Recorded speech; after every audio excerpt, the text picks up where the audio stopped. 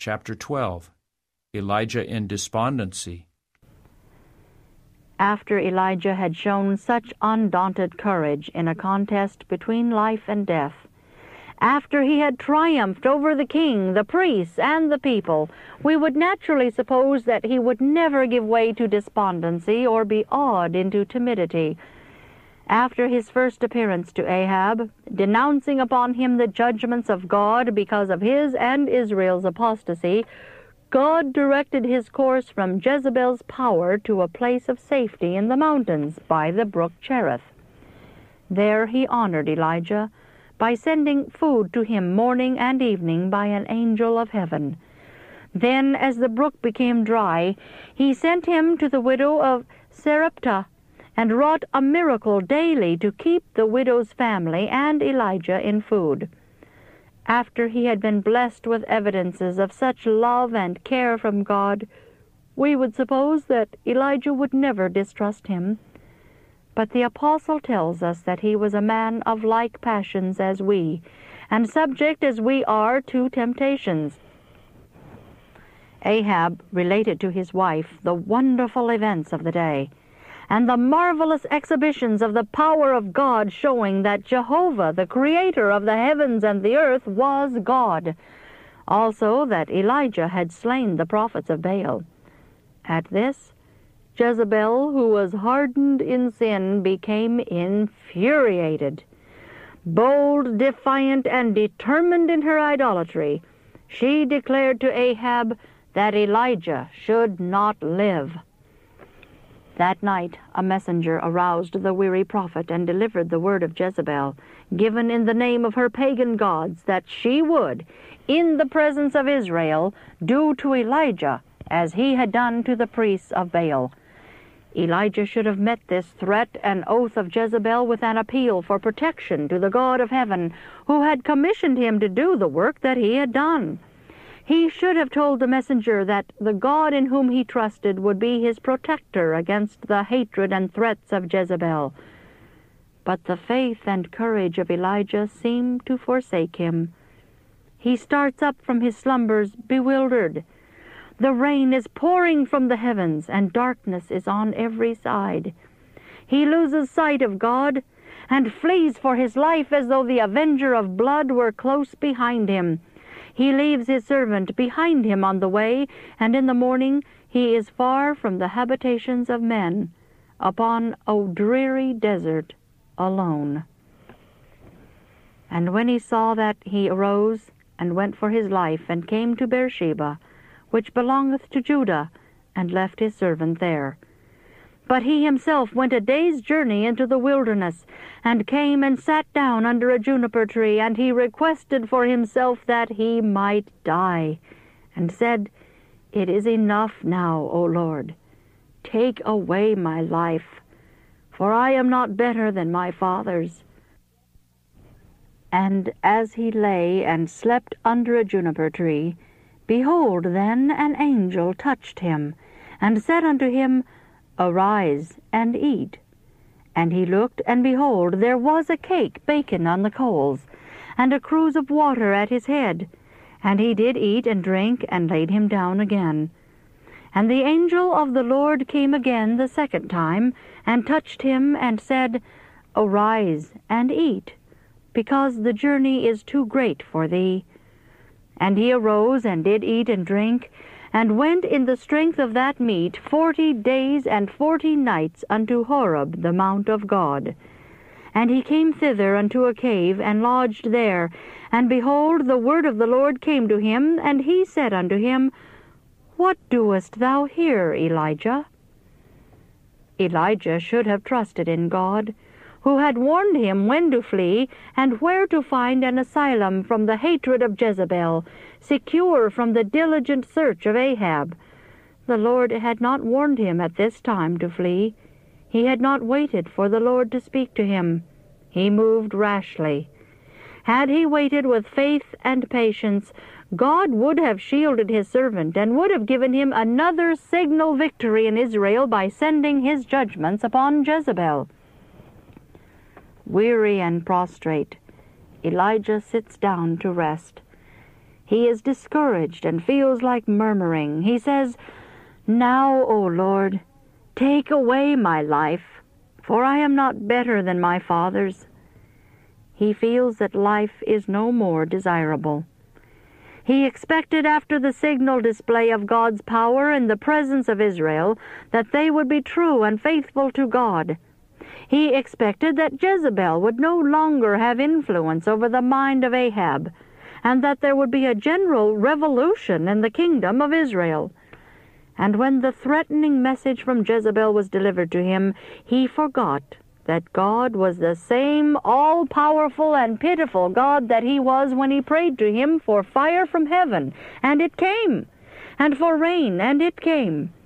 God had granted every request, yet Elijah is a fugitive, far from the homes of men, and he wishes never to look upon man again. How did God look upon his suffering servant?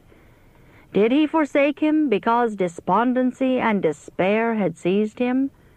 Oh, no. Elijah was prostrated with discouragement. All day had he toiled without food. When he guided the chariot of Ahab, running before it to the gate of the city, he was strong of courage. He had high hopes that Israel as a nation would return to their allegiance to God and be reinstated in his favor. But the reaction which frequently follows elevation of faith and marked and glorious success was pressing in upon Elijah. He was exalted to Pisgah's top, to be humiliated to the lowliest valley in faith and feeling. But God's eye was still upon his servant. He loved him no less when he felt broken-hearted and forsaken of God and man than when, in answer to his prayer, fire flashed from heaven, illuminating Carmel. Those who have not borne weighty responsibilities, or who have not been accustomed to feel very deeply, cannot understand the feelings of Elijah and are not prepared to give him the tender sympathy he deserves. God knows and can read the heart's sore anguish under temptation and sore conflict. As Elijah sleeps under the juniper tree, a soft touch and pleasant voice arouse him. He starts at once in his terror as if to flee, as though the enemy who was in pursuit of his life had indeed found him. But in the pitying face of love bending over him, he sees not the face of an enemy, but of a friend. An angel has been sent with food from heaven to sustain the faithful servant of God. His voice says to Elijah, "Arise and eat." After Elijah had partaken of the refreshment prepared for him, he again slumbered. A second time the angel of God ministers to the wants of Elijah. He touches the weary, exhausted man, and in pitying tenderness says to him, "Arise and eat, because the journey is too great for thee." Elijah was strengthened and pursued his journey to Horeb. He was in a wilderness. At night he lodged in a cave for protection from the wild beasts. Here God, through one of his angels, met with Elijah and inquired of him, "What doest thou here, Elijah?" "I sent you to the brook Cherith. I sent you to the widow of Sarepta. I sent you to Samaria with a message to Ahab. But who sent you this long journey into the wilderness? And what errand have you here?" Elijah mourns out the bitterness of his soul to the Lord, and he said, "I have been very jealous for the Lord God of hosts, for the children of Israel have forsaken thy covenant, thrown down thine altars, and slain thy prophets with the sword. And I, even I only, am left, and they seek my life to take it away." And he said, "Go forth, and stand upon the mount before the Lord." And behold, the Lord passed by, and a great and strong wind rent the mountains, and brake it in pieces, the rocks before the Lord. But the Lord was not in the wind. And after the wind an earthquake, but the Lord was not in the earthquake. And after the earthquake a fire, But the Lord was not in the fire, and after the fire, a still small voice. And it was so, when Elijah heard it, that he wrapped his face in his mantle, and went out, and stood in the entering in of the cave. And behold, there came a voice unto him, and said, What doest thou here, Elijah? And he said, I have been very jealous for the Lord God of hosts, because the children of Israel have forsaken thy covenant, thrown down thine altars, and slain thy prophets with the sword, and even I only am left, and they seek my life to take it away. Then the Lord manifests himself to Elijah, showing him that quiet trust and firm reliance upon God will ever find him a present help in time of need. I have been shown that my husband has erred in giving way to despondency and distrust of God. Time and again has God revealed himself to him by remarkable evidences of his care, love, and power. But when he has seen that his interest and jealousy for God and his cause have not been understood or appreciated, he has at times given way to discouragement and to despair. God has given my husband and me a special and important work to do in his cause, to reprove and counsel his people. When we see our reproofs slighted and are repaid with hatred instead of sympathy, then we have frequently let go of our faith and trust in the Lord God of Israel. And like Elijah, we have yielded to despondency and despair. Here has been the great error in the life of my husband. He is becoming discouraged because his brethren have brought trials upon him instead of helping him.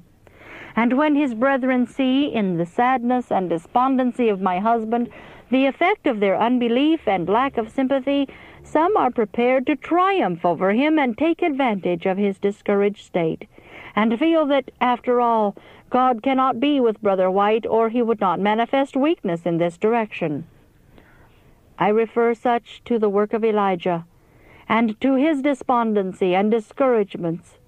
Elijah, although a prophet of God, was a man, subject to like passions as we are. We have the frailties of mortal feelings to contend with, but if we trust in God, he will never leave nor forsake us. Under all circumstances, we may have firm trust in God that he will never leave nor forsake us while we preserve our integrity.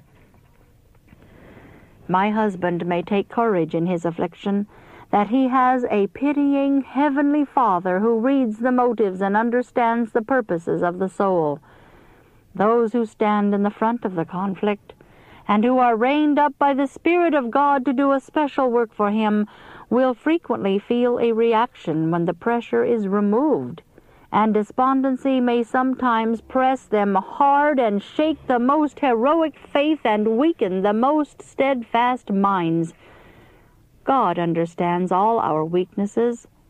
He can pity and love when the hearts of men may be as hard as flint. To wait patiently and trust in God when everything looks dark is the lesson that my husband must learn more fully. God will not fail him in his integrity.